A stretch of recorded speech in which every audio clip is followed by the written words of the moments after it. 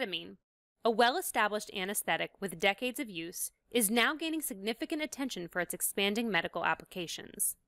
In this video, we'll explore ketamine's role in anesthesia and pain management, and in the treatment of some psychiatric conditions. We'll also look at issues around risk management and regulatory guidelines. Ketamine is indicated for use as a general anesthetic. It's also often used off-label for acute and chronic pain management. Additionally, esketamine, a derivative of ketamine, is now approved for the management of treatment-resistant depression and PTSD.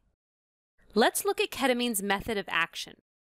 Ketamine is an NMDA receptor antagonist, modulating glutamate activity, which is critical for dampening the transmission and amplification of pain signals. As a result, it reduces sensitization to pain. Ketamine provides analgesic effects, and its interaction in the opioid and dopamine pathways enhances its efficacy for the management of acute and chronic pain.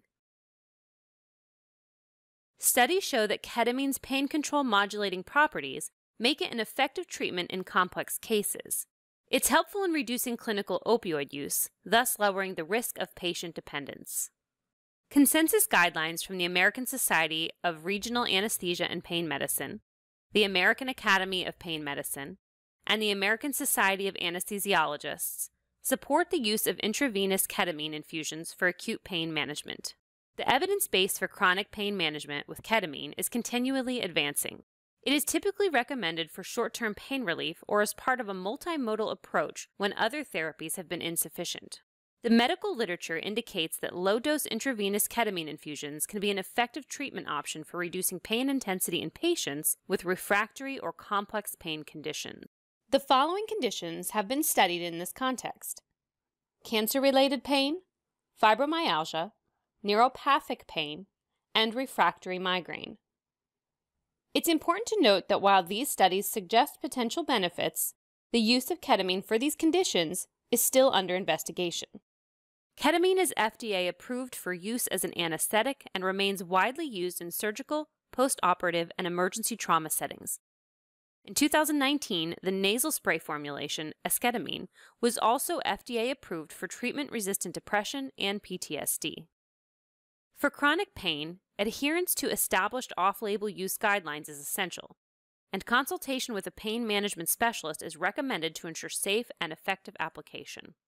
Ketamine can be administered intravenously, intranasally, or orally, with delivery methods and dosages adjusted to the patient's specific condition and pain severity. When used within appropriate therapeutic guidelines, ketamine has a well-established safety profile, but its classification as a Schedule III controlled substance requires scrutiny and close monitoring.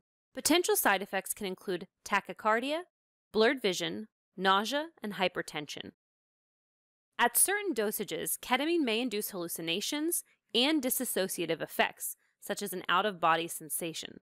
When administering ketamine, it's important to monitor patients closely and be prepared to address any adverse effects. With ketamine's expanding use, we're seeing a rapid expansion of for-profit clinics operating outside of traditional hospital settings. These new clinics are revealing gaps in the use of established safety protocols, best practices, and training. Gaps that exist between the clinics and hospitals, and even among the clinics themselves. As ketamine use expands beyond hospital settings, it's essential to uphold the same rigorous standards applied within hospitals to ensure patient safety and care quality in all settings. Ketamine has a broad range of applications and associated risks. As healthcare providers, you play an important role in educating patients about ketamine, helping them form a clear understanding that's grounded in medical evidence and legally approved use.